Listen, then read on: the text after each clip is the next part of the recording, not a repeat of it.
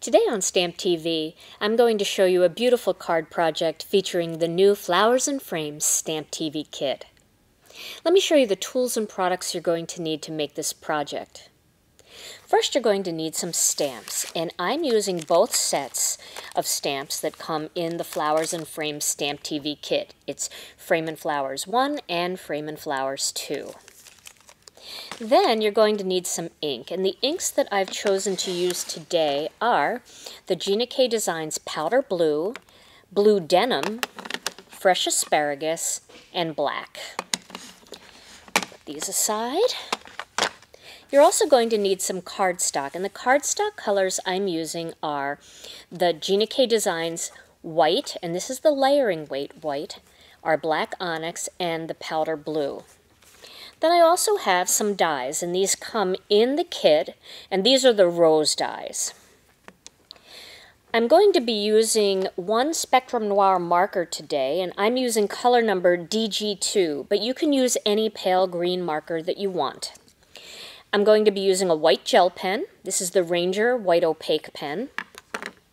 And I'm going to be using some of the foam squares. And last month, this was an incentive item, so you may already have these in your collection. If not, you can use any pop dot or any pop-up square you have. Then I'm going to be using some mono adhesive, and I'm going to be using a couple other dies. This is the die that comes in the Fancy Frame 1 die set. It's got the round frame and then this one inside. But we also have the Cheery Lynn dies, and there's a circle one this size too. You probably have a die or a punch in your collection that's about the same size, so you can use that instead. And then I'm using one of the inverted circles dies. This is from the Circle Stackers layers dies. So the layers are a little bit smaller than the regular ones. So these layer together very nicely. Now I want to start by showing you a couple little things about this stamp set. The roses, there are a couple different ways to use these, but my favorite ways to use them are as two-step stamping, not three-step stamping. I like the two-step. Although you can do three-step stamping with them, two-step gives you two completely different rose looks, and I'm going to show you what I mean. Let me open this up here. So if you start with this particular one, this is the solid image, and you stamp this with a lighter color. I'm going to use Prickly Pear for this one. Actually, you know what I'm going to do? I'm going to use the Sweet Corn ink just to show you this. Okay, so you're going to start with the solid one and stamp that. You get a nice solid image there. Let me clean this because I'm going to be using this again, so I use the double stamp scrubber, and I use Ultra Clean to clean my clear stamps and rubber stamps. Then if you use the larger of the two line art versions, you're going to get a very whimsical kind of look. And we'll put some Prickly Pear on that. So let me show you that, and you can use the Misty tool if you want. You can use the Stamp-A-Majig, or you can just eyeball it. I'm just going to eyeball it right now. I do have a video coming up using the Misty, but I want to show you how this looks just by eyeballing it. Okay, so we've got a little bit of ink on that, some Prickly Pear, and there we go. Now you can see how that looks. That just gives you the look of a very whimsical, sketchy kind of rose with some solid color in the background. Now you can also use this rose by itself and then watercolor it, or use Copic markers to add shading and depth. So that's the middle size rose. Now for the other rose, let's do this one in the same color combination. This gives you a completely different look. I'm going to start with the sweet corn. and we'll stamp that. Okay, and then I'm going to clean that again because I'm going to be using blues today for my card project. Now here is the smaller rose. That one, let's take this one out, put it away. That one's going to give you a completely different look. We'll use the prickly pear again. This is going to give you kind of the opposite. It's really more for building depth into your project. See the difference? So one is a more sketchy outline, and the other one looks a little bit more like a two-step stamp to bring out depth. Now another really neat thing you can do with this outline one is stamp it in color and then outline it in an embossing powder like gold or silver, black, whatever you think. So that's just a little hint on stamping our roses. Isn't that pretty? So this is the style I'm going to do today. So I've got that cleaned up, and clean this one more time. Got that cleaned up. Okay, so the card I'm going to make today is going to include blue. We're going to be using the blue colors. So I'm going to start by stamping 3 roses, and the first color I'm going to use is the powder blue, and I'm going to do that using the solid stamp.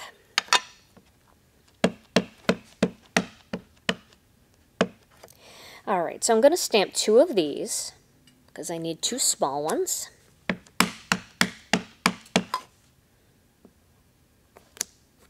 Let me stamp that again.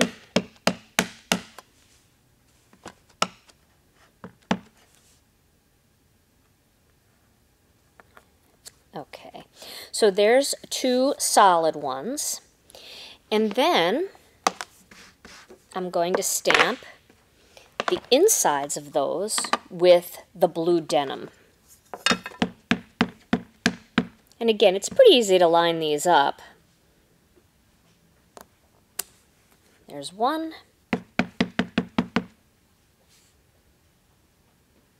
And there's 2. Okay. Clean that off. Then we're going to use the larger version of this flower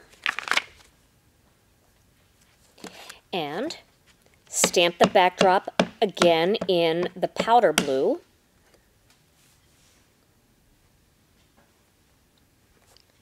Like that.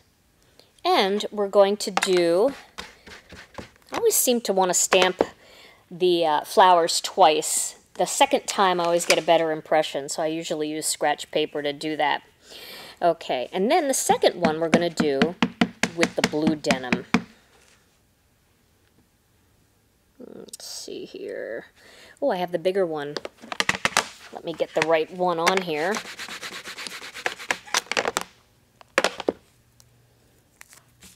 That's the bigger one. This is the smaller one. I could tell as soon as I laid it down next to it, it was outlining instead. There we go. Okay, and there's the other one. Okay, and it's kind of, the thing about these roses is even if you're a little bit off, it still looks really pretty. It doesn't really need to be dead on in order to look great. Okay, now I need one more piece of white cardstock, so I'll just use a little bit of this one.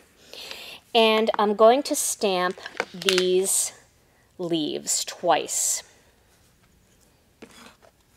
And I'm going to do that using the fresh asparagus ink.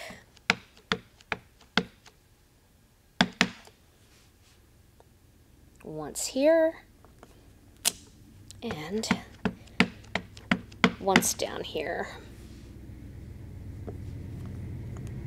There we go. Okay. Now, I'm going to put these aside for a second because I'm going to die cut these, but I want to stamp on this piece that's pre-cut. And this measures 3 3/4 inches by 5 inches. And I'm going to use my B plate of my Cuttlebug folder, and I'm going to go to the Frame and Flowers 1 set and use the round frame. So we'll put that right on there. And this is going to be done with powder blue. So I'm going to ink that up real well. This hasn't been inked since yesterday, so got to give it a little bit of extra ink. Okay. And then I'm going to stamp that right about here.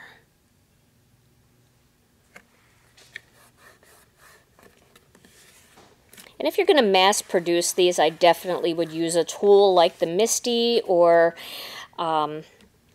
maybe your Stamp-A-Majig if you want to get them perfectly centered every time. This might be a little bit off, but we'll see. Yeah, that's a little bit off center, but that's going to be okay. All right, so now I want to stamp a greeting. And the greeting that I want to use is from the Rose set, and that's Happy Birthday. So I'm going to put that onto my clear block here, and then ink that up with the Gina K Designs Black Onyx ink. For those of you who get our Black Onyx ink, we left the word onyx off, but we only have one black, so this is definitely the right ink if you get it. Okay, and we'll stamp that. I'm going to test stamp this first on a little piece of cardstock. I want to make sure I have it inked up enough.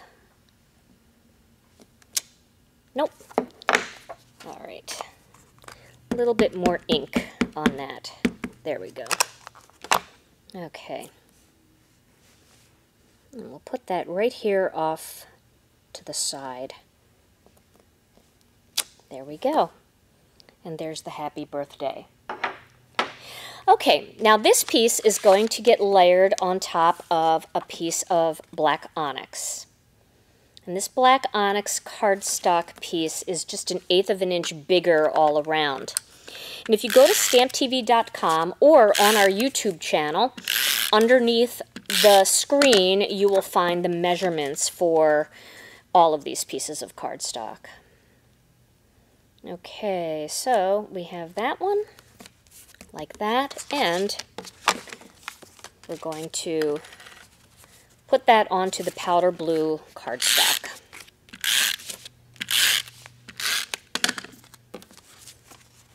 Okay, now we're going to do a little bit of die cutting. So I'm going to grab my Cuttlebug, and you can use any die cutting machine you want with these dies. The Cheery Lynn die cutting machine is fantastic to use if you have any kind of problems cranking the handle. That just cranks like butter, but this one happens to be here in my studio. I need to bring that Cheery Lynn machine over. Okay, so I have an A plate and a C plate, and I'm going to start with the roses. So I'm going to cut the small rose out first and just line that up like that, and then put the B plate on top. You can do it the other way too. You can have your B plate down and the C plate on top. Either way. I've cut into both of my plates so many times that it doesn't even matter to me anymore. Okay, so there's one rose. We'll cut another one. Make sure that's lined up well. I really like to just get right down on top of it, and I tend to be short, so I like to stand up and look right over that die cutting machine when I'm working in my stamp room. But if you're short and you don't want to stand up, you can always put a couple pillows on your chair, and then you'll be able to get a really good view. That's probably what I should do. Okay, so there is the second one, and you can see how nicely that looks with that little white border around the edge. Now we're going to do the bigger one, and same thing. And this one kind of goes in the opposite direction. There we go. Let me just position that a little better here. Okay. And the B plate on top and cut. Okay. So now my roses are all cut out, and I'm going to cut out the leaves.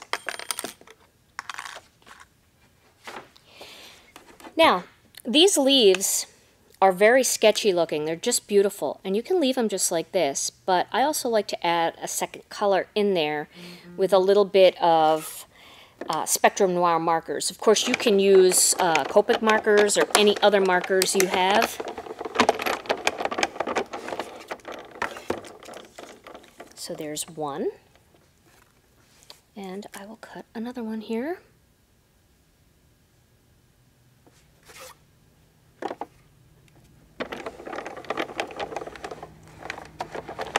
Okay, so there is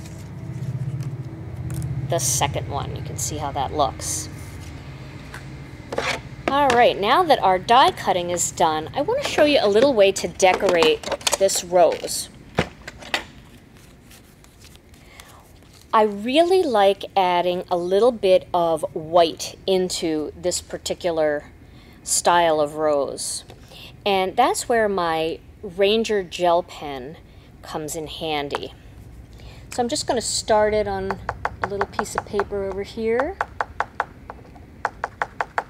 Make sure I've got... Okay. So all I'm going to do is just trace around the outside of each flower. And you can see that's starting to make that darker blue pop up a little bit. See that coming out? It's just a very subtle technique, and you really don't have to be an artist to figure this out. You just go around the darker color line, and you'll see a nice contrast there between those two.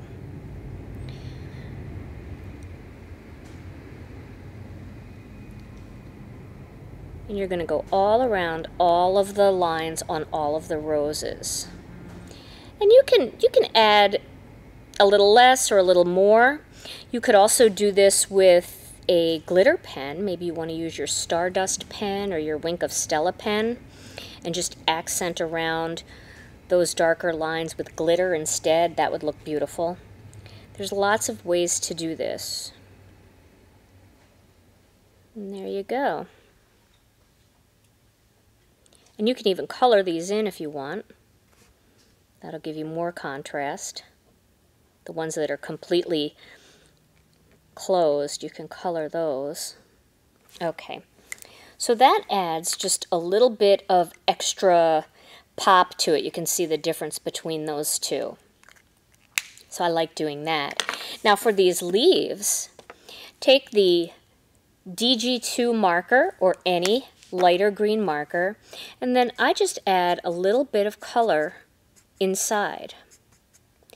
And you can see with our water-based ink, it doesn't smear when you use alcohol markers, which I think that's fantastic. Love that. And that just adds a little bit of extra color into those roses. All right. Now we're going to cut out two more things using the Cuttlebug. We're going to cut out another piece of white cardstock and a piece of black cardstock. And we'll start with the black. And we're going to cut out this inverted circle. Put the B plate on top and cut that out.